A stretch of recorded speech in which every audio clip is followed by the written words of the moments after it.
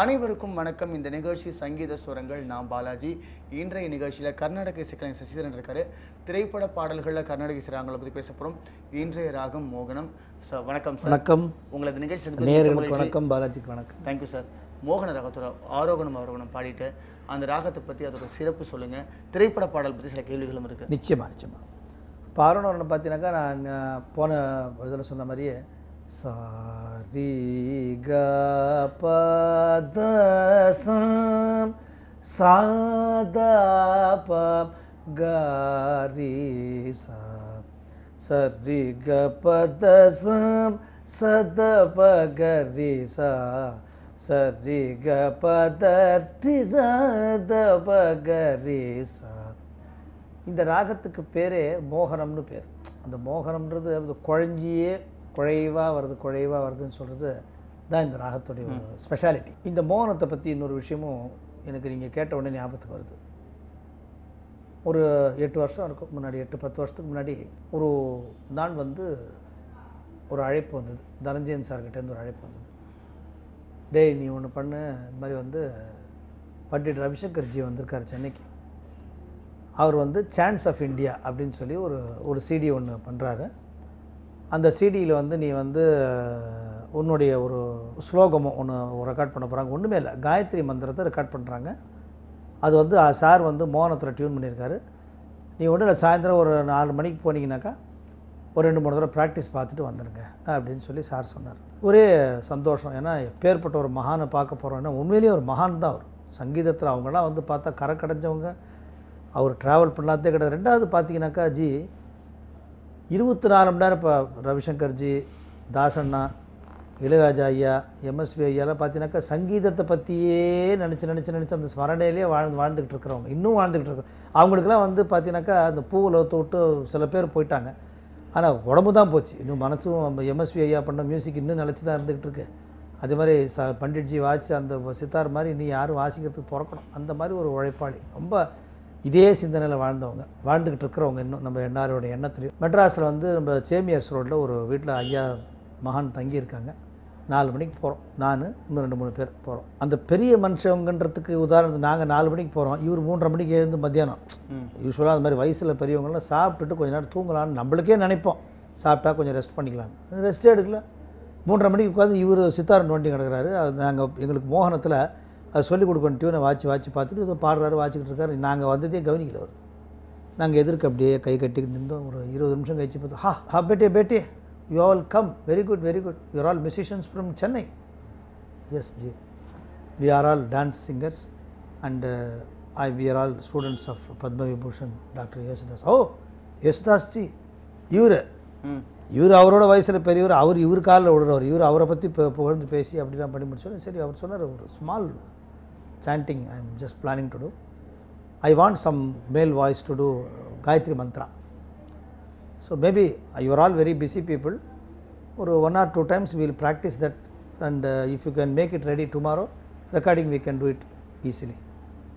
Luckily சாருடைய madam wife Tamil lady. அவங்க அம்மா அக்கா பேர் ஞாபகம் இல்லை, பட் அவங்களும் கூட இருந்து எல்லாம் சொன்னாங்க, நீ நல்லா ப்ராக்டிஸ் பண்ணிக்கோங்க தம்பி. நல்லா அவங்களுடைய டாக்டர் நல்லா வாசிக்கிட்டு இருக்காங்க, அனுஷ்கா சங்கர், ரொம்ப நல்லா வாசிக்கிறாங்க. அப்படியே ஐயா அப்பா மாதிரியே அந்த ஒரு ஃபிங்கரிங்கு, அந்த ஒரு இது நீங்கள் கேட்டிருப்பீங்களா தெரியாது எனக்கு. கேட்டது. செம்ம ஃபேமஸ் ஆர்டிஸ்ட் அவங்க. சரிடா எல்லாம் ஆச்சு, சொல்லி கொடுத்தாரு டியூன். ஈஸியாக படிஞ்சு போச்சு. மோகனத்தில் சாதாரணமாக ஒரு ஓம் பூர் போஸ்வா ஓம் தத்சவித்துர் வரேண்யம் பர்கோதேவ் பாபு காயத்ரி பாடி காட்டுறீங்களா? பாடி காட்டு இந்த நிகழ்ச்சியோட நிறைவில் கண்டிப்பாக பாடி காட்டு. அப்போ அவர் என்ன பண்ண ஒரு 2 தடவை அவர் வாச்சார், பாடினார், வாச்சார். அப்புறம் எங்களை பாட சொன்னார். கரெக்டாக இருக்குன்னார். ஒரு தடவை பாடுங்க, உங்களுக்கு திருப்தியாக இருக்கான்னு பார்க்கலான்னு. பாடும்போது நான் ஒரு மொத்தம் 8 வாய்ஸ் பாடணும். அது 2 வாய்ஸ் சேராத மாதிரி, 2 வாய்ஸ் சேராத இப்படியே இருந்தது. We'll have a coffee break and then wheel கண்டினியூனார். எப்போ? 1 மணி நேரம் கழிச்சு. அதுக்குள்ளே ஒரு 20 தடவை பாடியாச்சு. அந்த 20 தடவையும் திருப்தி இல்லை, எங்களுக்கு திருப்தி இல்லை. அவருக்கு திருப்தி இருக்கா மாதிரியே சீன் காமிச்சு எங்களுக்கு ட்ரை பண்ணுறாரு. நாங்கள் ஒழுங்காக பாடலான்றது எங்களுக்கே புரிய வச்சிட்டார் அவர். அதுக்கப்புறம் அக்கா வராங்க, காப்பியெல்லாம் கொடுக்குறாங்க, சாப்பிட்டோம். கொஞ்சம் நேரம் கேஷுவலாக பேசிகிட்டு இருந்தார். நீங்கள் என்ன பண்ணுறீங்க, அது என்ன இது பண்ணுன்னு சொல்லிட்டு தன்னை பற்றி தான் வாச்சதை பற்றி எதுவும் சொல்ல. தான் இவ்வளோ இங்கே இருக்கேன் அங்கே இருக்கேன், இப்படி பண்ணுறேன் ப்ராக்டிஸ் தான் பண்ண முடிய மாட்டேங்குது. யார் இவர் 70 வயசில் சாதகம் பண்ண முடியாது இவர் பேசிக்கிட்டு இருக்கார். நாங்கள் 15 வயசில் உட்காந்துட்டு இருக்கோம். அது முடித்த உடனே maybe 1 or 2 times 1 or 2 times எங்களுக்கு தெரிஞ்சு போச்சு, நீ ராத்திரி சிவராத்திரி தாண்டி தெரிஞ்சு போச்சு. சொன்னால் நம்ப மாட்டேங்க பாலாஜி சார், 4:30 மணிக்கு போய் உட்காடுறோம் என்ன, ஐயா வீட்டை விட்டு வரும்போது 9:30 மணி ராத்திரி. எதோட பாடினது சரிகபா ஓம் பூர்புவஸ்ஸுவஹ ஓம் தத் சவிதுர்வரேண்யம் भर्गो देवस्य धीमहि धियो यो नः प्रचोदयात्. இவ்வளவுதான், அவ்வளோதான்.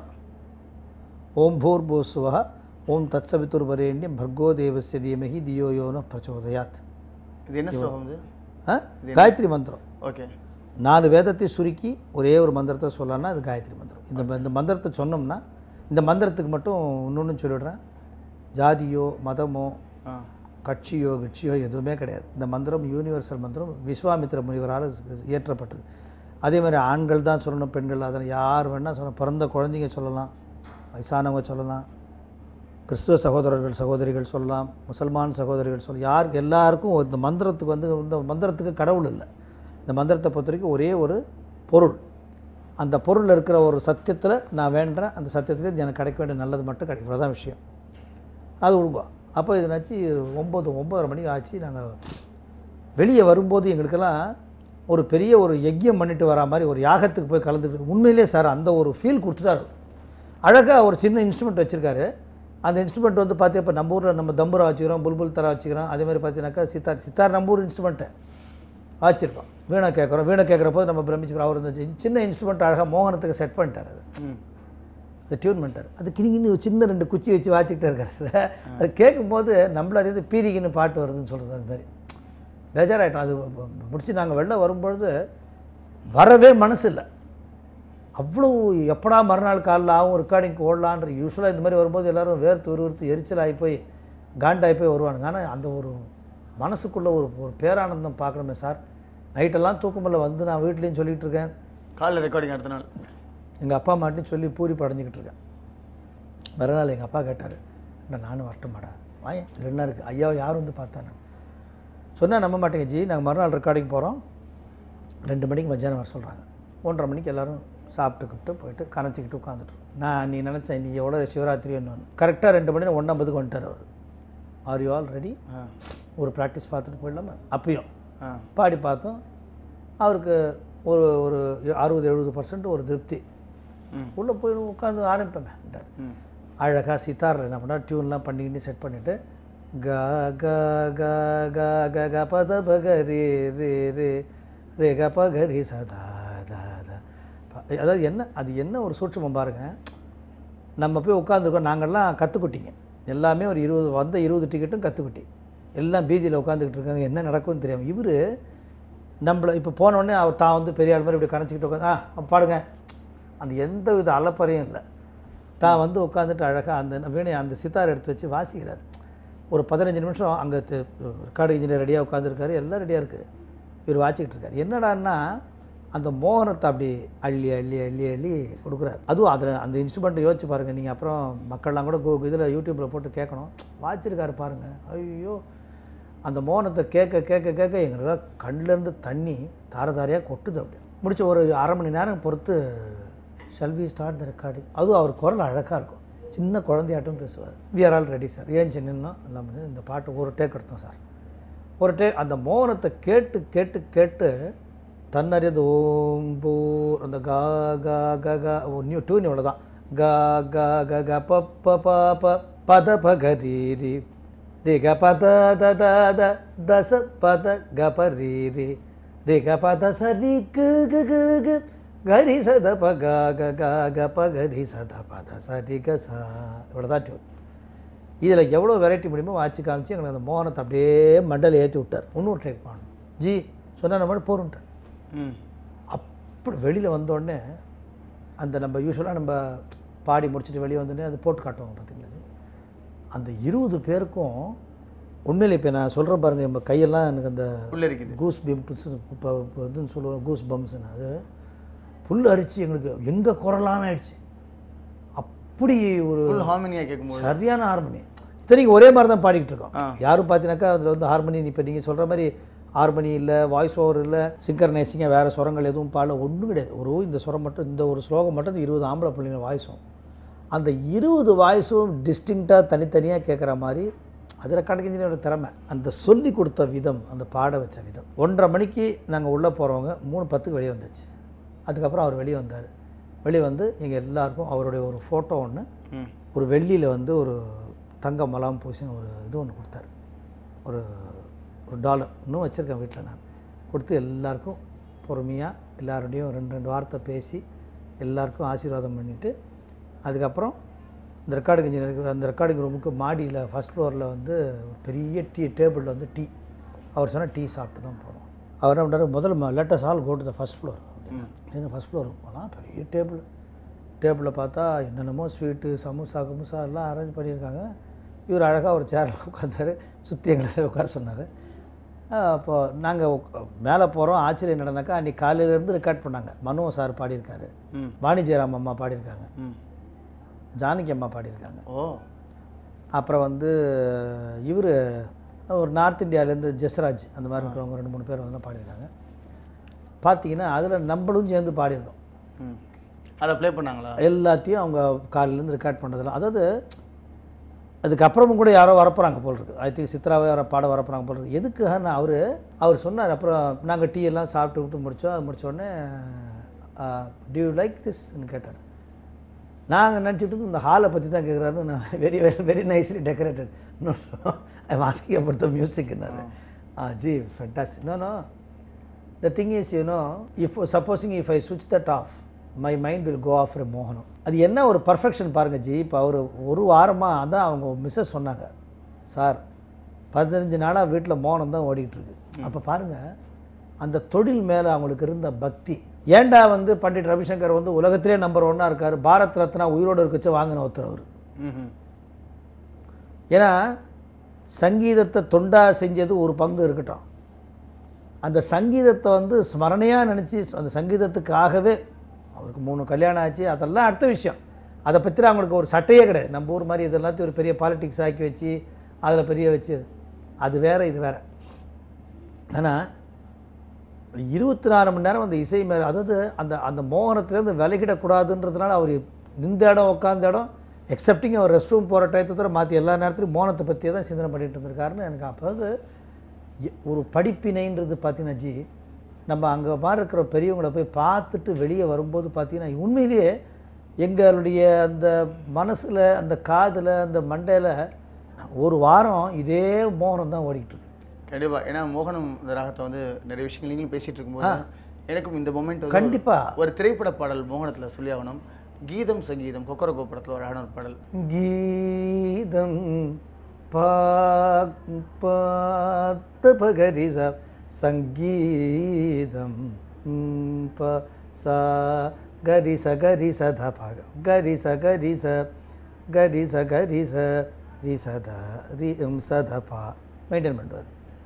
நீதா நீ என்க அதில் பார்த்து அந்த ஜண்டை சொல்கிற மாதிரி சகரி பகத பரி சகரி சகரி பகத பரி பகரி கரெக்டாக இருக்கும்.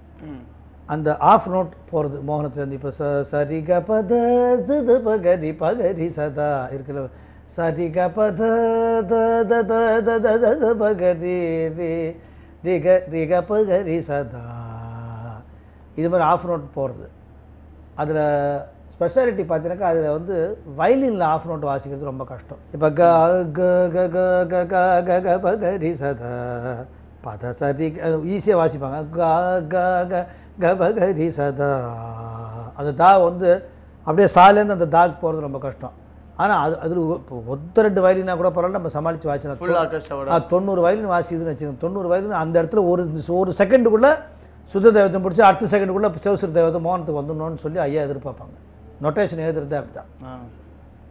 அப்போ யோசிச்சு பாருங்கள், அந்த வயலின் பிளேயர்ஸும் அந்த அந்த சாக்ஸ் வாசிக்கிறவங்க, வயலின் வாசிக்கிறவங்க, அந்த ட்ரம்பட்லேருந்து எல்லாருமே எவ்வளோ வெல் ட்ரெயின்டாக இருக்கணும்னு யோசிச்சு பாருங்கள். ஏன்னா ஒரு ஒரு இப்போ ஒரு நொட்டேஷன் எழுதி தரது கஷ்டம் கிடையாது, ஆனால் அந்த நொட்டேஷனை வாங்கி வாசிக்கிறது ரொம்ப கஷ்டம்.